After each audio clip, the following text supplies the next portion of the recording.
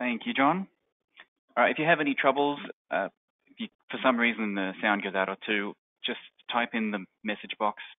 So we'll get started on managing root rot pathogens for production nurseries.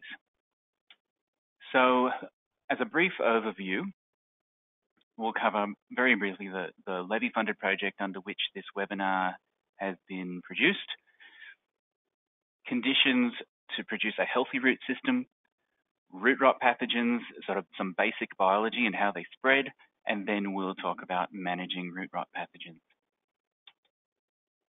So the project has a lot of different aspects. It's a levy-funded project, so we are producing a lot of fact sheets, pest management plans. These are located on the Nursery Production FMS website. Hopefully you guys have seen that. In fact, just raise your hand if you've ever visited that website. So it's not just information resources that we're doing, we are also providing diagnostic support through Grow Help Australia, just one, okay? I think I recognise at least a couple names there that have also looked at the website. So Grow Help Australia is a pest and disease diagnostic laboratory, so all production nurseries get basically a subsidised rate, and NIAS accredited nurseries receive 10 free samples per year. So take advantage of that as needed. We're doing educational activities, so that's where this comes in. And we're also running workshops in each state and territory every year of the project. And the project finishes at the end of next year. We also provide some more corporate industry support when certain pests or diseases are detected. We have access to a lot of information and we provide some assistance and advice as needed. So let's get into it. Part of managing root rot pathogens is just producing healthy plants, and we're going to talk about some of the non-pathogenic factors that can lead to poor root health, so that hopefully you don't do that and you produce a healthy root system, which then can produce a healthy plant. So we'll also cover how we monitor the root system, because if you don't monitor your root system, well, obviously bad things can happen. So you want to have a root system that is very healthy, because stressed plants are more susceptible to diseases, and obviously people don't want to buy a plant that's looking dodgy. So good growing conditions are fairly obvious. You probably all know this stuff. But sometimes the stuff you know can fall into the recesses of your mind, and it helps to have it be pulled to the forefront. So your fertilizer regime, including your EC, the type of fertilizer can affect your root system, as well as the pH, which can be interrelated. Air-filled porosity can change the way the plant respires and photosynthesizes, so the O2, CO2 exchange. Obviously, moisture. Temperature has an effect. Planting depth and pot size, all of these things can affect your plant and either produce a good plant or a not so good plant. So let's look at some of these things in more detail, because it can help to disentangle it. If you get a root rot or evidence of rotting roots, it's not only a root rot pathogen that could be causing the problem. So nutrient disorders can actually cause problems in their plants. So, and if you would like to type in some of your experience with various different plants that you've grown and perhaps a nutrient disorder or some of these things as we go on, if you're happy to have that shared, then that'd be great, and we can interact in that way. So nutrient disorders can cause poor root growth. They can cause root tip necrosis. Sometimes these root tip necrosis symptoms or root tip death are not always easy to see, and you need to actually wash the roots to be able to start to see that there's a problem there. Sometimes you get unusual growth with nutrient disorders or perhaps hormone application. Sometimes we see little gall or just strange, for want of a technical term weirdo root growth, and that can be because of a whole range of non-pathogenic factors, particularly calcium and boron, not just for roots, but for all aspects of the plant. They can produce some pretty wild symptoms. Fertilizers obviously make a difference for your nutrient regime. High nitrogen levels, and just as one example, high nitrogen levels can cause succulent growth, which is obviously good from looking at a nice healthy plant, but it can make that plant more susceptible to infection. Whereas the contrast being low nitrogen levels can weaken that plant and predispose them to the plants to infection. So really what you want is have the Goldilocks zone for all of your nutrients so that you don't have a stressed plant. Particularly with fertilizer choice, it can influence pH. So your sulfur-based products can sometimes reduce your pH. There are other fertilizers that can raise your pH. And on that topic, we have seen a number of cases where this is high pH on the right here. It's always challenging taking good photos of a root system. But here you can see that the top layer of roots, there's a thick mat there, and this is a 300 ml pot, by the way, and underneath it's just wasted. There's hardly any root system. There were no pathogens present here, but when queried, they did a test and the pH was somewhere above 8.7 because that was the limit of the test that their test could handle. So obviously a root system like this is going to do bad things, and the above ground symptoms of that plant basically looked like broad mite sort of deformed growth. But not only can it affect directly your root growth, it can inhibit nutrient uptake. So the roots can be there and look healthy sometimes, but they can't do their job as well as they should be able to do if the pH was correct. So low pH can reduce your water uptake, inhibit CO2 assimilation, and it can disrupt some other physiological functions, which you probably will need to read about more yourself. When I was doing some prep for this webinar, they were some of the physiological functions that can be disrupted from pH are described in a lot of detail online if you do some searching. Okay, so low air-filled porosity. You've probably all had cases where you've had a growing media that's become very thick, sediment, become highly without oxygen. So that's hypoxia, is low oxygen, or anoxia, being without oxygen at all. So different plants have different abilities to withstand low oxygen environments.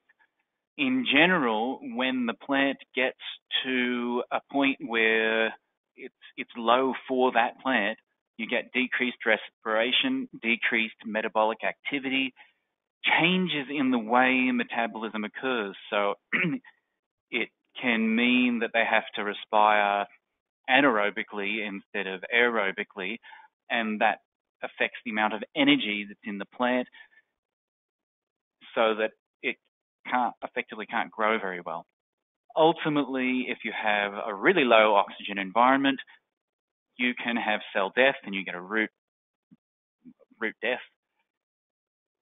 This is one of the biggest factors, so low air-filled porosity, and in combination with a wet growing environment, wet feet, can drastically increase your risk of pathogen infection.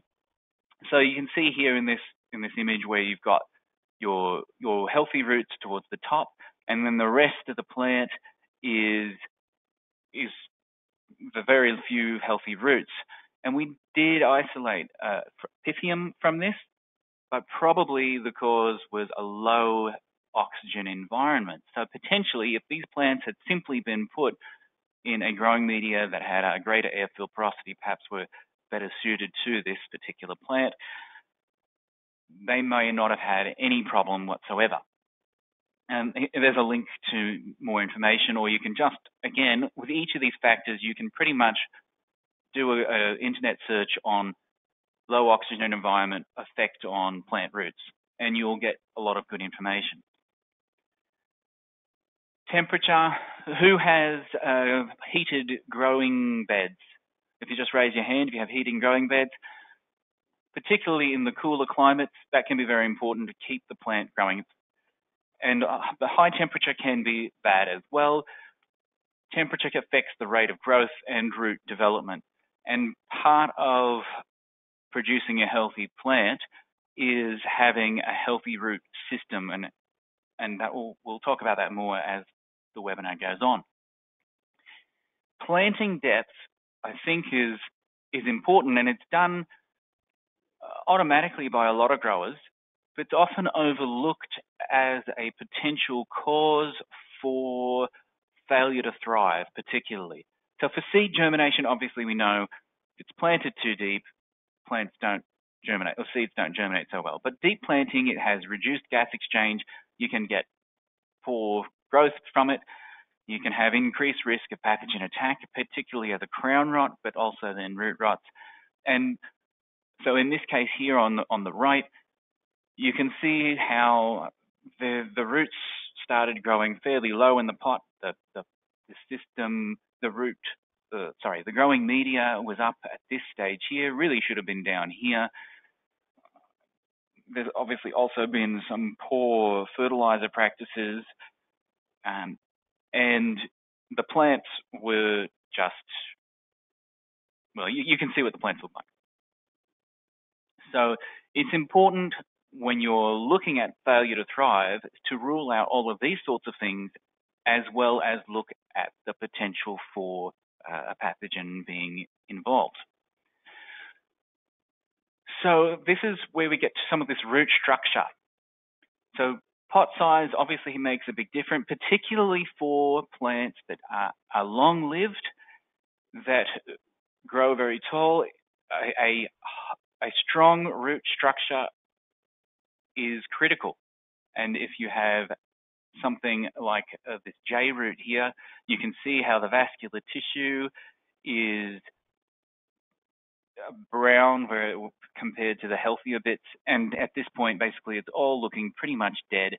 And when there's that sort of a constriction, then you don't get as much exchange of water, nutrients, and whatnot. So you have major problems. You also have to keep in mind that your rot can occur very low in the system. So this is a cucumber, and you can see that the root rot, or the rot, has occurred right at the base.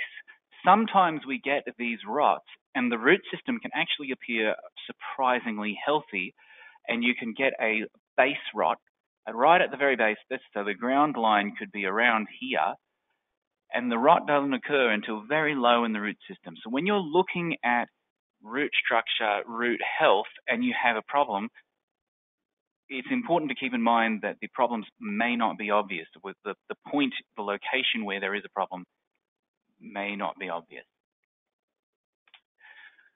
So when you're doing your monitoring, which is pretty much what we're talking about, obviously you can't pick up every plant and look at the roots. Not practical. But you can be completed strategically, particularly if you're potting up. You should be taking note of your root structure, taking note of any sedimentation. So this pot here obviously has had some issues where there's sedimentation, very fines at the bottom, the larger ones at the top. So you can then get an idea of the root health. And I would even go so far as to say that when you're potting up, it's worthwhile taking a few plants, washing the roots, and seeing if everything is normal. Particularly your high-risk plants. Be looking at them more regularly. Look at when you expect the plants to have filled the pot. Have they actually filled the pot? If they haven't filled the pot, what's happened? Is there something that you can explain that is logical? So make sure you don't disengage your brain and go, oh, they haven't, I'll just wait until next week and pot them up then. Oh, wait a second. How come they haven't? Oh, well, we've had this cold spell, so that's the reason why. Okay, then that's fine. If you have a logical explanation for why the plants may not have filled their pot, then you may not need to do anything extra. But if you really start to see some failure to thrive, then you need to do some investigation as to why there has been that abnormal plant growth. And if that abnormal plant growth occurs, then the type of investigation that you do is this sort of thing. So you need to cut the roots. So the bottom right-hand picture is the cut root. On the face value, the top right picture, it doesn't even look that bad. It's suberized. It looks normal. It's not until you cut it open that you start to see these dark vascular strands that maybe indicate that there is a problem there. When you wash the roots, sometimes you can find the root tips, showing signs of death that aren't obvious when the growing media is on the pot, on the roots, sorry. And you can then also better look for the root structure. Are there J roots? Is the taproot going in the right direction? Are they showing bends in weird ways? Those sorts of things you can ask yourself and reassure yourself and write down, so that you have a record that you are producing a healthy plant. And that's important for reasons we'll talk about later in the webinar. Cut the taproot. This is what we were just talking about before. Cut the taproot and see what the health of that vascular system is doing, as well as the vascular tissue above the ground level, particularly when there is an abnormal growth. I'm not saying you need to do that for healthy plants, because then you're destroying the plant. So if you consider the sorts of actions that we were just talking about, how often do you monitor root health? John, would you mind sharing that poll, please? So are you up looking now? Great. So is it rarely, occasionally, sometimes, frequently? Let's see.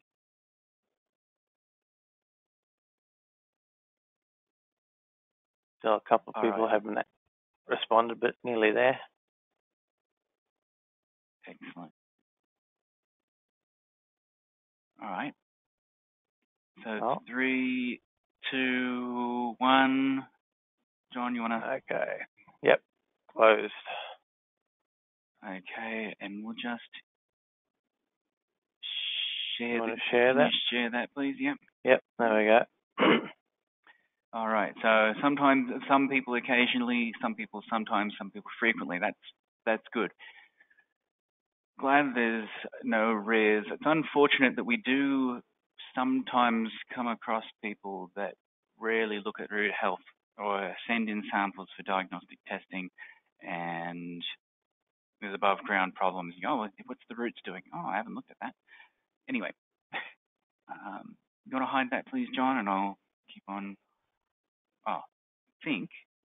Questions? Have we had any questions typed in? No questions at the moment, but that doesn't mean to say you can't still ask questions. Feel free anytime. Don't leave until the very end. Just ask the question away, and we can get Andrew to hopefully answer them as we go through the webinar at the same time. Yeah, thanks, John. Make it more exciting. I might handball it, or even say, I need to look into that one. Yes.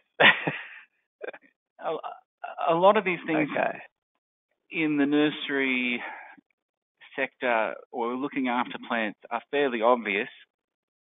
As I said earlier, I mean, monitoring root health doesn't take a rocket scientist. It's pretty simple. thankfully. Otherwise, we'd all be in trouble. Okay, so this is the next section. What does it mean to be a soil or waterborne pathogen? And we're going to look at some basic biology of root pathogens generally. Okay, so how do they spread? Now, obviously, this is a leaf symptom, but the concepts are similar. You can have your necrosis of leaves or roots. You can get fungal growth on those roots or on the stem, and you can have the spores of that pathogen present in the growing environment. So the conidia, which is sort of a technical term for spores, there are lots of different types of spores, and some are short-lived, some are long-lived. Then you have the fungal growth, which is sort of a fuzzy hair-like structure. So these are the hyphae. And when it's in a thick mat, it's called mycelium. That's not all, the words aren't that important. What's important is to understand that if you start seeing lots of fuzzy growth on your plants, ooh, why is that there? Don't disengage your brain. Realize that there's something wrong and take the next steps early in the piece so it doesn't become a bigger problem. So most fungi have various specialized survival structures, particularly soil-borne pathogens. They have these structures that can survive decades, practically indefinitely from a horticulture point of view. And water mold pathogens, so your phytophthora and pythiums in particular, they have structures that can, spores that can swim. And we've got a video of that to show you soon. Now, these pathogens can spread in various different ways. A lot of times it's passively. So besides your phytophthora that can swim, most of the time it is passive. So the growing media that is infested with that material can be moved around. The pots and equipment placed, particularly if it's placed on the ground, then becomes at risk of becoming infested. And then if you go to the next plant, it can potentially spread it. So organic matter from the infected crops that maybe falls onto the ground in the growing area, even though the pathogen may not be able to move the way Phytophthora moves, they continue to survive and can be moved easily into plants in the vicinity such that they can infest and infect the plants. So pretty obviously your soil-borne pathogens are linked to the soil or the growing media, and your waterborne pathogens are linked to water. So your irrigation, the water reservoirs, your runoff, any flooding or standing water in your growing area, that's a higher risk for having a soil-borne or waterborne pathogen get into your plants. Your overhead irrigation and rainwater splash. You'd be surprised how a splash of water on a mass of fungal spores can then be projected into the air in a similar way to a sneeze. Maybe not quite at such velocity, but the same concept is there. It gets propelled up into the air and can then move into closer contact with your plants potentially. And the same water on equipment and tools. It's also important to realize that your mother stock plants or your living and infected plant material, these will obviously contain both soil and waterborne pathogens that could cause a root rot or a vascular wilt. They're very much related. So in many cases, the pathogens that are soil-borne are also waterborne, and vice versa, but there are some exceptions. If you don't know, it's best to assume the worst and then go from there. And then we will talk more about how to have these things identified soon. There are lots of names. We're not going to go into the biology of each one of these pathogens. Not all that. I think that we're better to spend our time more generally. And if you end up dealing with one of these specifically, then you can look at the literature that's online or ask a pathologist or contact us, so on and so forth. So let's go to some general basic biology and some general jargon that pathologists will use. So you've got your pathogen, which is the actual organism that causes the problem. The symptoms are, let's say, the visible reaction. Let's say you start to see wilting or you start to see a root rot. That's your visible, the reaction to the pathogen. The disease is all of those symptoms considered collectively that are caused by the pathogen. So the symptoms and the sign are sort of similar. The sign being some of the visible evidence of the presence of the pathogen, but perhaps not the actual symptom. And I'll show you some of the pictures that helps distinguish those two. And some of that inoculum is the infective biological object. So the spores. So you saw some of the picture of the spores previously. We don't like to go into too much detail with all those spores because, I mean, in a nursery setting, there aren't many people that have the skills to identify pathogens, and it's not all that helpful. You're better off talking to a specialist to give you the advice you need for managing these pathogens and identifying it. What is important is that the greatest inoculum load, so the greatest number of infective biological objects, infective pathogens, occur in the top 30 centimeters of your soil and growing media. Now, obviously, for a nursery, that is basically all of your pot. Unless you're dealing with very large containers or in-ground crops or in-ground mother stock, basically everything is higher risk in terms of an infected plant. So what are these symptoms that they can cause? They can cause a root rot, obviously, failure to thrive. They can produce some nutrient deficiency symptoms. They can cause a wilt. They can cause plant death. Sometimes you can get these situations where the root pathogen will induce a leaf spot, or in this case, a deformity of the leaves. And it can be a bit of a red herring, and it can make you easily be focused on the spot above the ground without concentrating on what's happening below ground. So in this case here, we have a root system that on the whole, I mean, you look at that root system at first glance, it looks pretty good. But when you start looking closely, which is what we did, you can see the root tips are a little bit brown.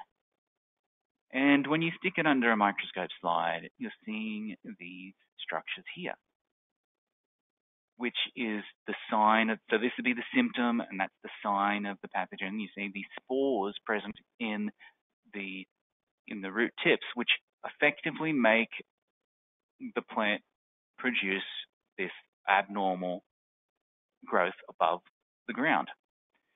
So it's easy to be sidetracked and go, okay, I need to spray for broadmites because it's a plant that gets infected and it looks like that symptom. It's easy to be derailed. So in some cases, root rots are simple. In some cases, you've really got to be switched on to find these things and wash the roots. I think that's a good illustration for the importance of washing the roots. And also to understand what is normal for your plant. So if we didn't know better, you could see these roots here that are larger. I mean, that's part of normal growth. There's no evidence of rot. When you cut open that root, it's healthy underneath. Some plants will naturally have very dark roots. So anyone who's grown mangoes will know that the roots, when you pull out of the pot, they look black. But underneath, the steel of that root will be healthy, or it won't be. That's with the power of cutting open that root.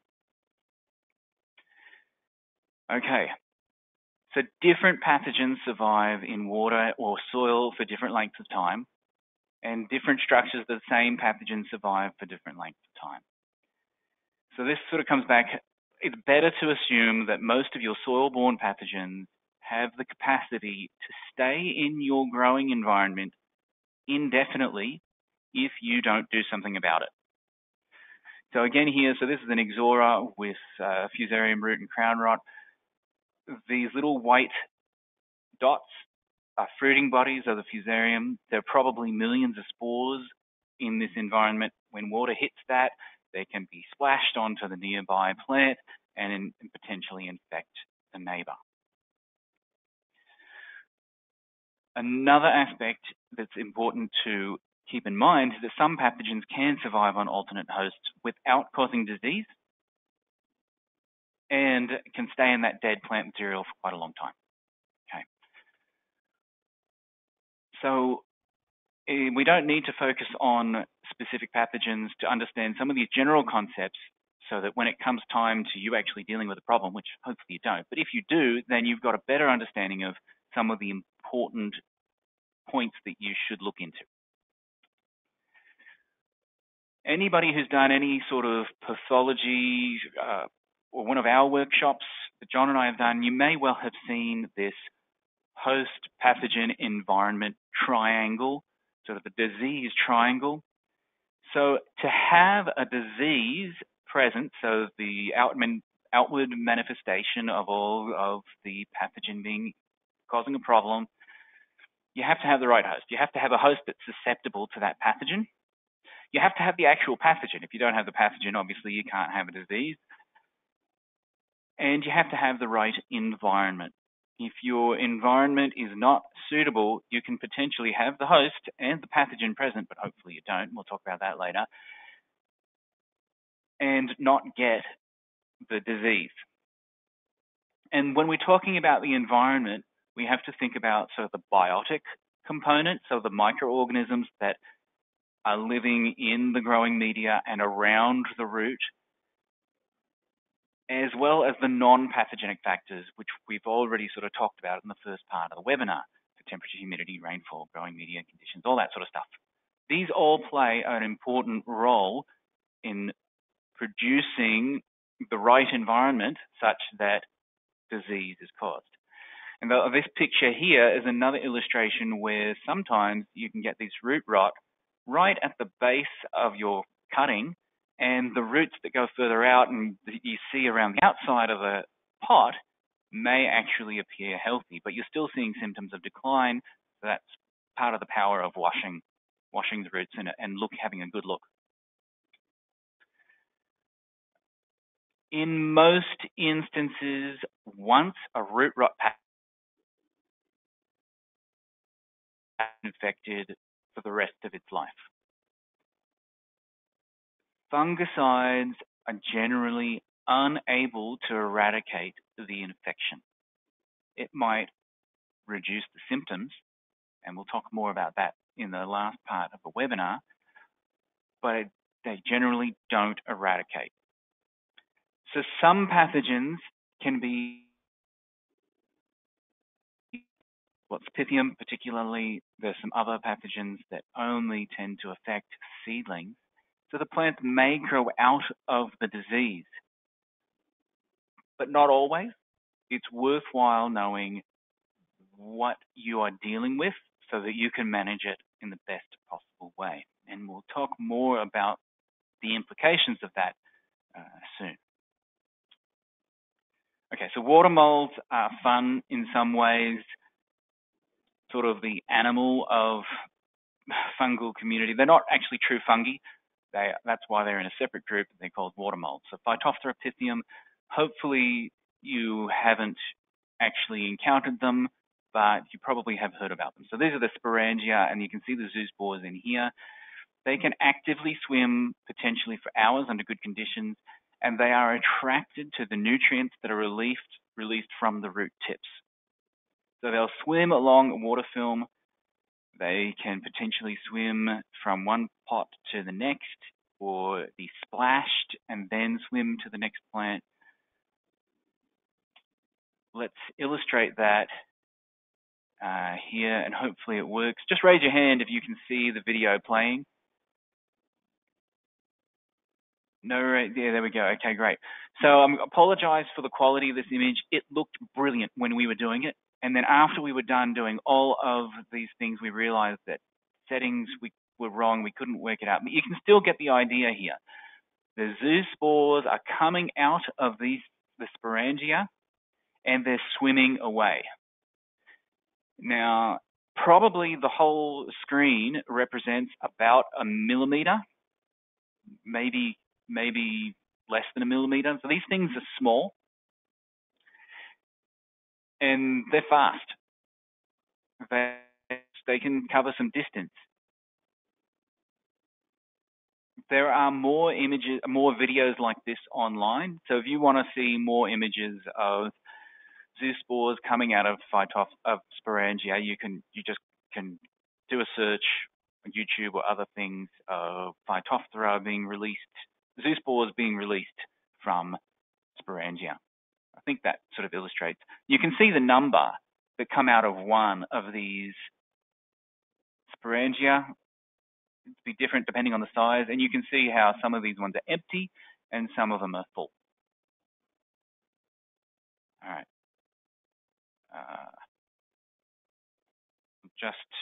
There we go. Oh. Well, we do have one question, Andrew. Can people hear me now? Like, look, there's John. Yeah, you said my mic. We can hear you now. Yeah, it's playing up before. It was just cutting out a bit, so just keep an eye on that. Okay. But we do have one question. Someone wanted to know, with those aerial spores that you showed on the Ixora, how far can they actually spread? Is it just to the next plot, or maybe further afield, or what's your thoughts on that? It's a good question. It's a good question. Really, I think you have to ask yourself, what conditions are the plant growing in? How many of those fungal spores are there? So they tend to be water, wind-driven rain can really spread these things quite fast. So if you imagine, has anyone seen that old movie Twister? I'm not saying that these things can be moved kilometers and kilometers, but depends on your situation. If you've got a situation where there's high winds and water is being spread around, then it's going to be further than if you've got a relatively still environment and below the pot, bottom up irrigation sort of thing. So I guess too that if you're actually removing those plants from the system, you've got to be careful not to spread the spores as well. So it'd be better to bag them, yes, you think, and then remove them? Or at least carefully pull them out, stick them in a bag immediately, so that then when you're taking it into a bin, a smaller bin that's got a lid, and then disposed of. Yes. Yep. Okay. And we do have another one. Can trichoderma control or eradicate root pathogens more effectively than fungicides? Now, I think we will be covering some biocontrol agents, so we might leave that one roll over until the next section, and hopefully you'll cover that one in that section itself. Yep. All right, that sounds good. And if that question isn't answered adequately, then we can come back to it at the end. Yeah, we can bring it up. Yep. Okay. All right, good. That's it. Next time. Thank you, John. All right, so on to the next section, which is looking at management of root rot pathogens, including the biological, cultural, and really the golden rule is to exclude the pathogens. So your best option is to exclude that pathogen. John, just if the mic drops out, just cut in, because there's no point in me talking over nothing.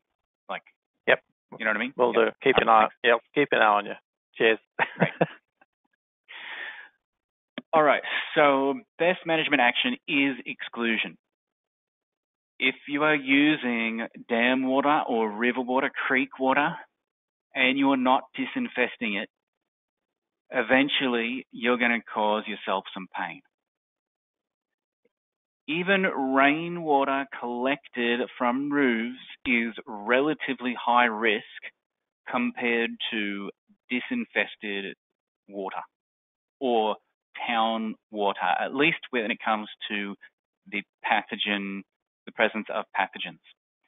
So your spores can potentially become airborne, go into the atmosphere, rain can bring them down, and then you can collect them in your tank. So be aware that that is a potential source of adding pathogen to your plants. It's best to use a reputable growing media supplier that has excellent quality control around composting. If the media isn't composted well, then potentially there's greater potential for a pathogen being present in the media. If you want to be sure, you can pasteurize your own media, and what we have heard from growers that have gone down that road is they've said, I didn't think I needed to pasteurize my media, but as soon as I started doing it, I started to see gains in plant growth. So I'll leave that up in your capable hands to investigate whether that's something that is worthwhile. Only propagate from pathogen-free mother stock. And that sounds patently obvious, but there are times when mother stock plants can be infected with a root pathogen that, let's say Fusarium being a case in point, the root pathogen can be present in the roots, it can go up the vascular system into even the growing tips. The plant can potentially look healthy. You can take cuttings from that and propagate a problem where those cuttings can just die in the propagation area.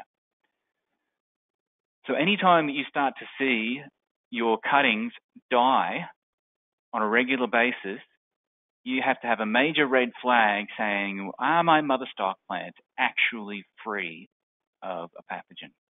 And quarantine incoming stock. Hopefully you all do that. Please raise your hand if you're doing quarantine your incoming stock. So particularly your high-risk plants, the ones I'm seeing some hands have gone up, thank you. The high-risk stock particularly, quarantine it. Don't put a fungicide on it, because if you put the fungicide on, as we'll talk about soon, you can potentially mask the symptoms. You won't be able to tell whether or not they're having any root rot symptoms. So make sure that you know that they're free of pathogens before they get incorporated into the nursery proper. Hygiene. If you've ever talked to a pathologist or perhaps the industry reps, they'll probably go on and on ad nauseum about hygiene. It's very important.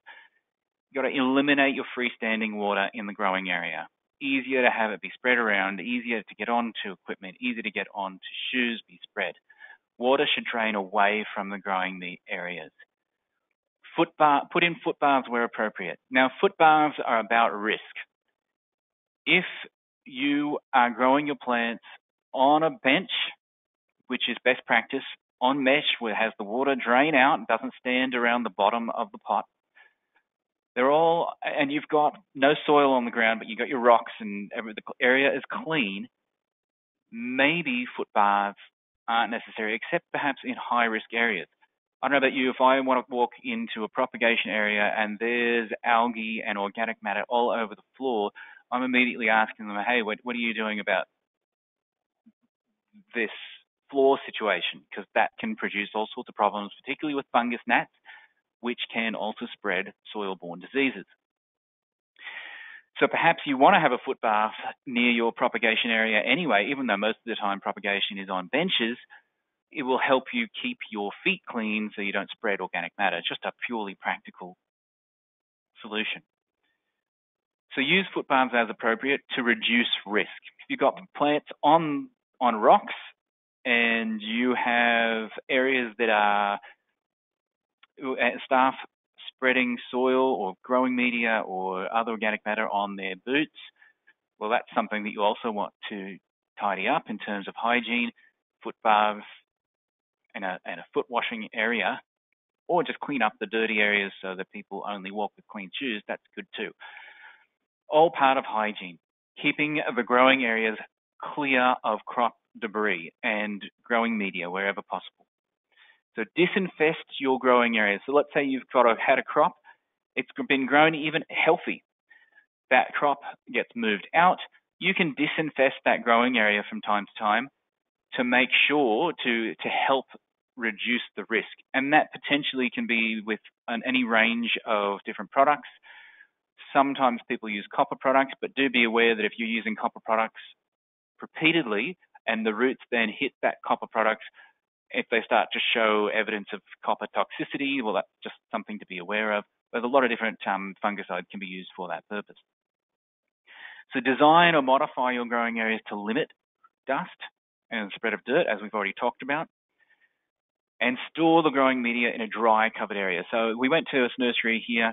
You can see it's got basically a drawbridge, so the roof opens, the truck can come in, pour it in. This, I was impressed.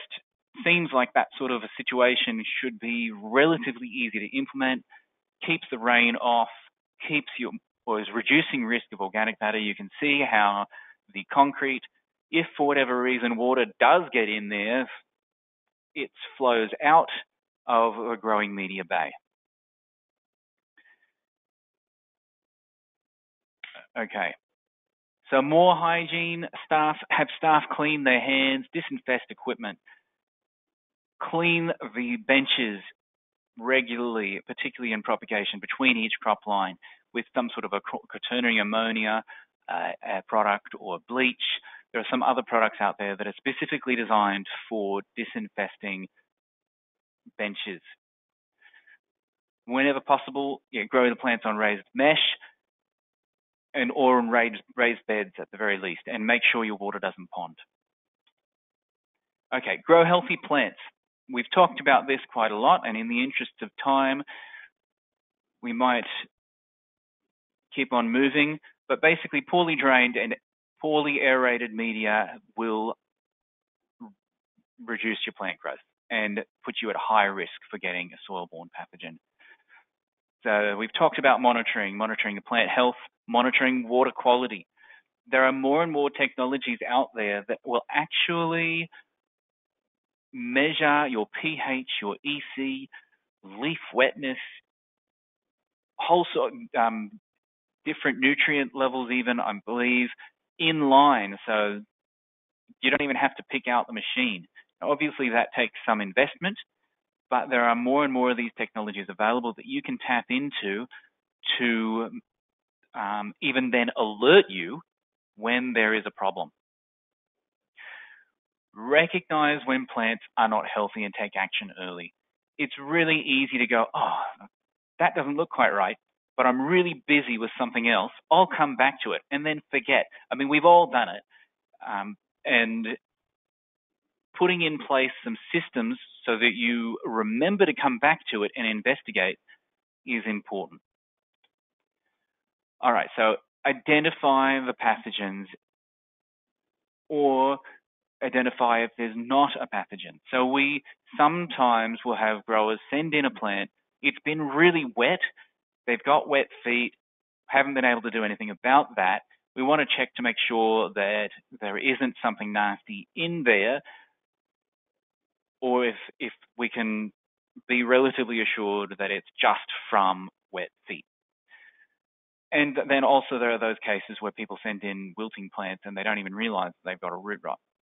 Hopefully after this webinar, you'll be one of the people that goes, oh, look, the roots aren't good at an early stage. Send in the plant material to the diagnostic lab, find out what the problem is so that you can take more specific action to stop the problem at an early stage. And you can answer some of the questions about where the pathogen came from potentially, how does it spread, and whether or not you're doing something that is favoring disease development. And hopefully you can modify some of those things. So quarantining the plants that may be infected but aren't showing symptoms. So if you've got a scattering of infected plants and you think, well, is this whole crop line infected, or is this particular stock on this bed infected and is right next to some other plants of the different varieties? Maybe I'm going to move these ones that are obviously going to, well, get rid of the ones that are unsaleable, but the ones that are looking healthy that may be infected, maybe you want to move those ones away so that they're not likely to spread to other things, and just monitor their health to make sure that they are going to be something that is a saleable item. You can also limit staff movement to different areas. If you know that there is a problem, if you limit staff movement, then they're less likely to get the infective material onto their person and move it around, whether it's the shoes or their hands. And this is an important point. It's not recommended to sell plants reasonably suspected to be infected, and we'll get at the next slide, we'll talk about that more. Avoiding holding over old stock is important. Old stock potentially may have pathogens present, and if you keep it there, and particularly if it's next to your new stock, then it can spread the pathogen to your next generation. And fungus gnats, as we've mentioned, can spread, the larvae and the adults can spread plant pathogens, and there is a pest management available on that FMS website. Use resistant varieties wherever possible, and root stocks, obviously. I think most people are pretty familiar with that one. Now, removing the unsaleable plants is important, as we've said. We cannot recommend selling plants you know are infected, and this is going to become more important, and we've talked about these in some of the workshops that we go to.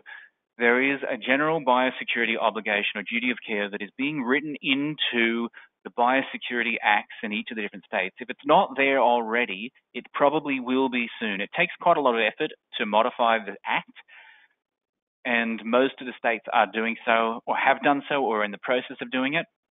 So even if it's not there yet, it will be. And I'm just from the Queensland Act, while this is Queensland specific, all the states are doing similar sorts of statements. And I'll just read it out, these two statements. If you are a commercial grower, you are expected to stay informed about the pests and diseases that could affect or be carried by your crops, as well as weeds and pest animals that could be on your property. You are also expected to manage them appropriately. How much the person managing the activity knows or should be reasonably expected to know about the risk, about how dangerous it is and how it is spread. The more you know or should be expected to know, the more action you are expected to take. So ignorance is not an option.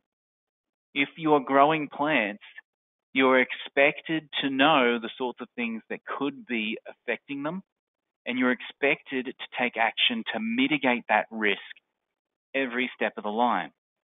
Now that it's in legislature, there is the potential, obviously, for litigation. So in our workshops we've been doing this year, integrated crop management, or IPM, it's your system to keep you safe. If you are monitoring your plants and have records of your plants being healthy, and when there's a little blip, you go, okay, yes, we chucked those ones out. We've done these actions to mitigate the risk. Now my plants are healthy. I'm producing healthy plants. When they left my property, they were healthy, and I've got records of the roots being healthy and this and so on and so forth. If someone comes back to you and go, well, tell me why we shouldn't be pinning this on you. I mean, it's not going to be exactly like that, but tell me how you know that your plants were healthy. And you go, well, here you go. These are my records. That's your insurance to say, I'm doing the right thing. And all of the best management practice, the FMS guidelines are there to support you. And I encourage you to check out the FMS website because it has an extraordinary number of resources available that you can tap into. You don't need to remake the wheel. If we get time, Andrew, at the end of the webinar, we might see if we can access the FMS website so people can see how easy it is. Yep. Sounds good. All right. So the chemical management of root rot pathogens, stemming from that, you can see where from a pathologist and from a best practice point of view, it's hard to recommend their use except perhaps in specific instances to protect healthy plants. You know you've got a high risk. You have a good suspicion that these plants are healthy, there's no evidence of any of the symptoms being present, then perhaps a fungicide that's targeted to that particular pathogen can be worthwhile to protect it. But otherwise, generally, your fungicides mask the presence of the root rot pathogen. So they might reduce the symptoms so that you get it out the door, but then it can come back to bite you. Because down the track, eventually, if that's happened, then a plant can become, the disease can then reinstate itself, let's say with poor environmental conditions or other plant stress, and all of a sudden the plants are dying down the supply chain. So the best practice is always supplying healthy plants free of pests and pathogens. Successful use, as we said, it relies on correct identification. Some products are suited to certain types of pathogens, but not to others. And really, it's about applying it to protect healthy plants.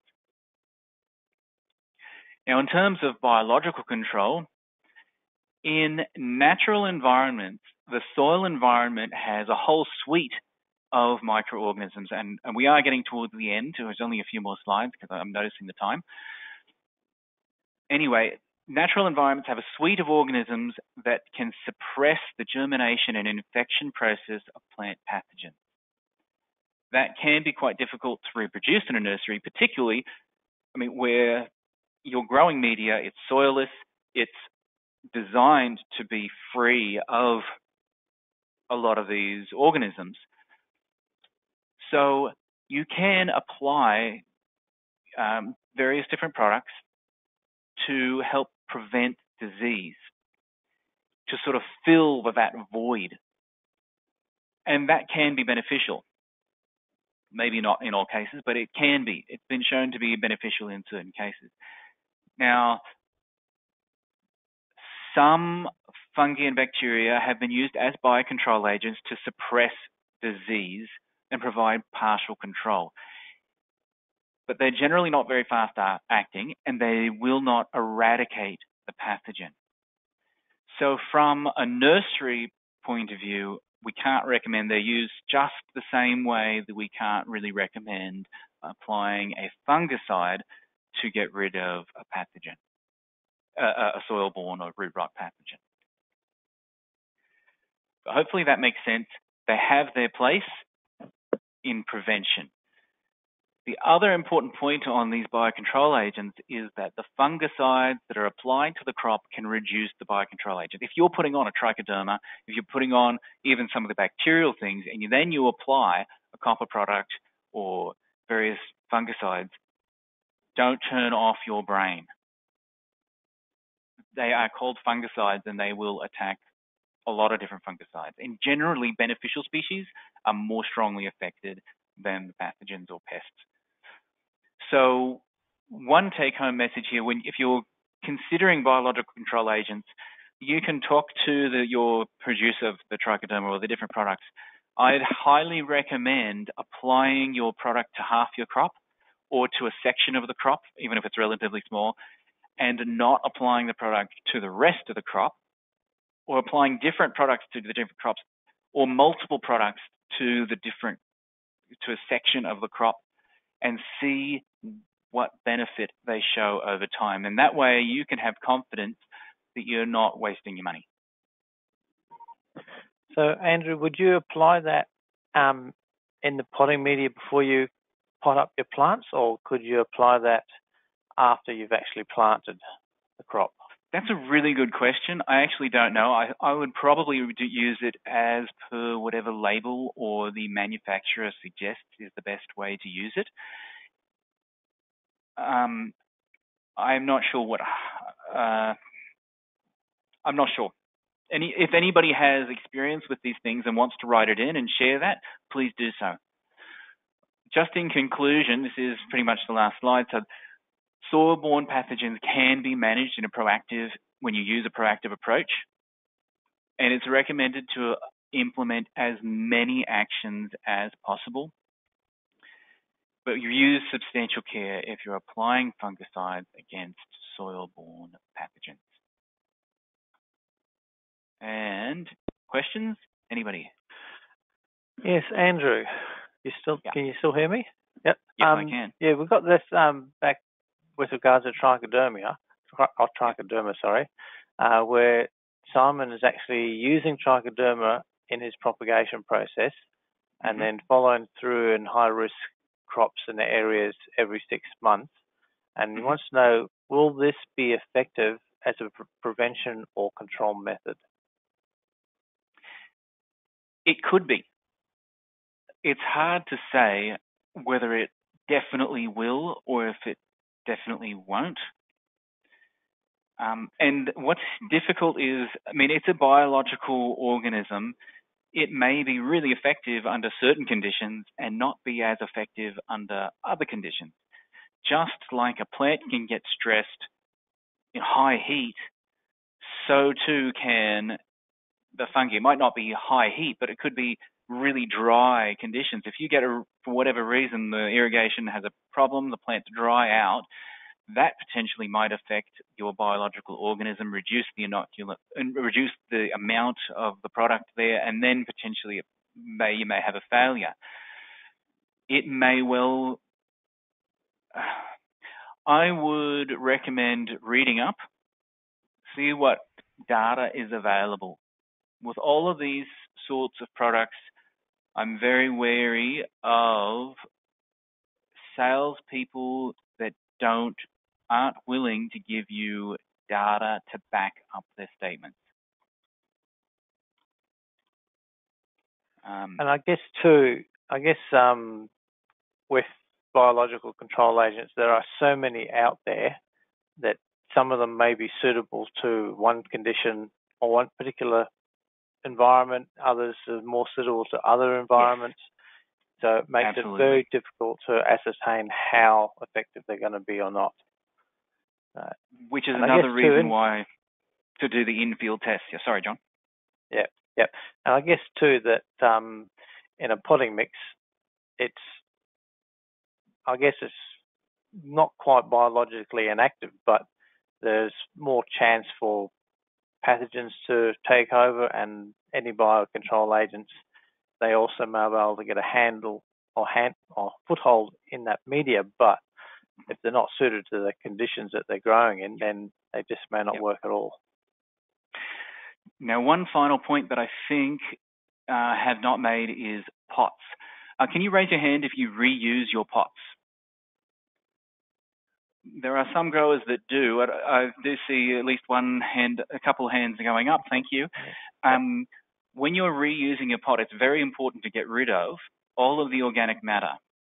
And heat is far more effective at disinfesting your pots than, let's say, chlorine. Chlorine breaks down very quickly with organic matter, and then you can have failure. And we've had situations where a grower has used chlorine and left bits of organic matter on the pot and expected, oh, well, the chlorine, that'll clean it up.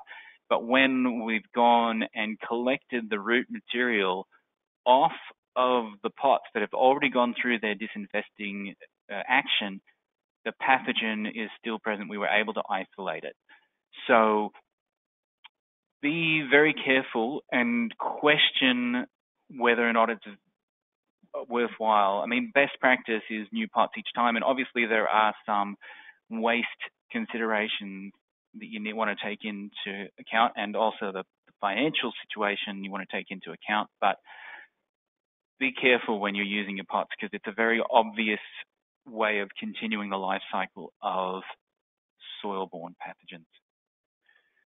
Now, I guess we are mindful that we have gone over slightly time-wise, but can you just raise your hands if you want Andrew to run through how to access the FMS website?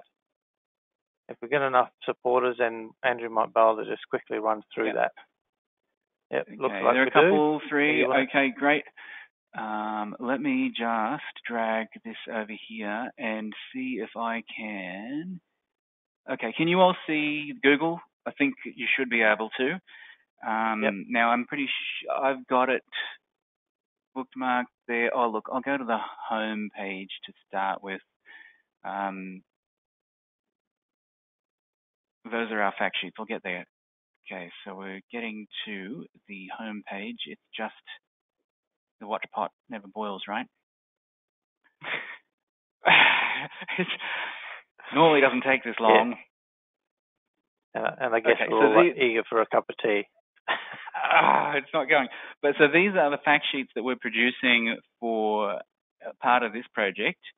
And now it's gone. Okay, so we've got, this is the home page. You can get the different guidelines, NIASA, EcoHort, Biosecure. These are valuable.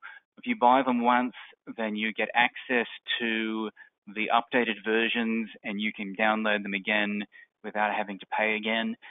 It's worthwhile looking through those, putting into practice as many of the actions as you can, even if you don't want to become NIASA accredited. Or even if you don't want to become biosecure HACCP, but if you want to see what the absolute best practice is, go here and you can download you get access to the database. They're developing an online system where you can actually put in your monitoring data online and have it go on your phone, let's say, and have it go to a web-based platform. The technical information has lots of technical information, as the name would suggest. There are a lot of different topics, and we'll just go to, let's say, irrigation and water, because that is so important when it comes to managing soil-borne pathogens. There's disinfestation techniques, different topics of how to use drip irrigation, I think there's one on how to make your bottom-up irrigation system, drainage. There are various videos. It just goes on and on and on. So I'll go back and hopefully it'll be faster. Here we go. The growing media, there's a similar, not quite as many topics, but the pests, the diseases and weeds, there are various different topics here, various different methods of monitoring crops, monitoring site surveillance. And it sounds like a dull topic here, the site surveillance procedure, but actually I thought that was quite a good topic that might help you make sure you don't miss anything when you're walking around and doing monitoring. Now, unfortunately, our fact sheets are in a slightly different place. I'm not sure exactly why they're in a different place, but they are. They're in these up here in the pest diseases fact sheets. And then there are also the pest and disease management plans.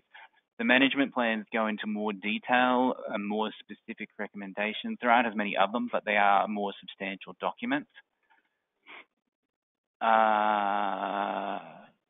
Tony, just have a type into the screen if I'm missing anything in particular. Tony Philippi is with us, who's an NGI or Green Life Industry rep, who goes around and does NIASA audits.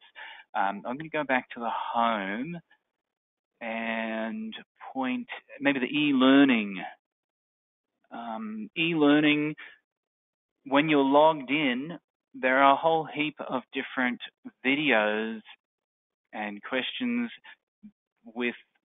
in this e-learning portal.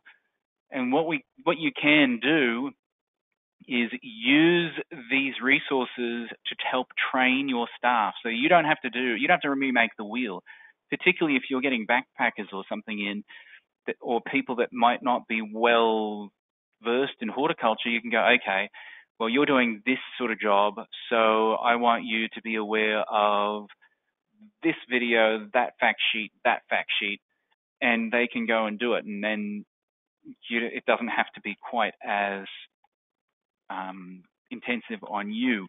There's also potential to take this information and go, okay, well, this information is really relevant, but I'm going to just tweak it that little bit because my nursery has this particular factor and these things aren't as relevant. And Tony's just typed in that e-learning is free for any staff to register and use. So feel free to access it at any time. Great. So I think all you have to do make is the most out of it. I think you just have to log in. There's a way of logging in. Once you get into the e-learning portal, that's what it is. Then you log in, and that's free as well.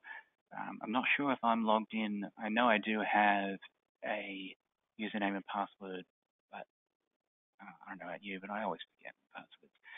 And there are more than 3. It's a matter of logging in, and then there are more. Okay, so hopefully that just about does it. Yep. We've certainly gone over time this webinar, Andrew. Yep. We might call it quits there. Don't forget there is another webinar 5th of September on looking at leaf feeding insects for those that are interested. So keep an eye on that and make sure you register and tell all your friends. And yes, we'll catch up with you all again next month. Thanks very much, everyone, for being part of this webinar. Yep. And lastly, if you want to send us a question, you can send it to this email address, and we will send out an email sort of summarizing some of the important links and a link to a survey in either this afternoon or tomorrow. So then you'll have our details again. All right. Okay. Great. Thanks very much, everyone, and we'll catch up with you again next month. Great. Cheers. Thank you.